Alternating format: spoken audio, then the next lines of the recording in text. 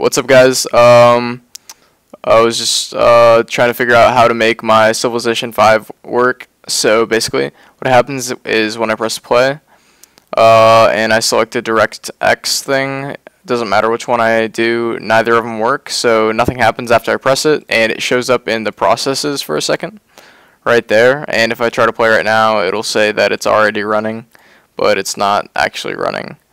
So basically what I've done to try to fix this is I have verified the integrity of it, the game cache. I've uninstalled it several times. I've restarted my computer several times.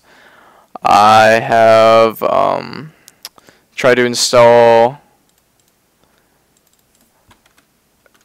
the DxTory thing, or not DirectX thing from the file.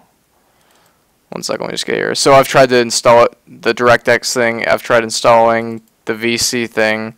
I tried the thing where you get the files out from DirectX. I've tried to take the files out and put certain files back. And I've also tried to launch it directly from here, but as you can see, if I try to launch it from here, it doesn't matter which one. Neither of them work.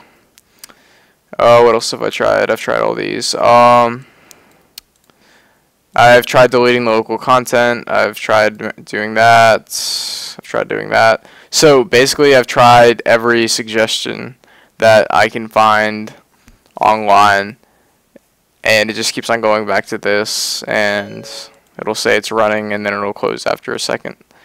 And I've also tried, somebody said to shut down, or end the process on this, which I don't see how that's supposed to help, but that didn't work. So nothing that I've done has worked. So if you guys know how to fix this, please leave a comment, or yeah, just leave a comment on this, because I really want to play it, but it's not letting me. So if you know how to fix this, please let me know.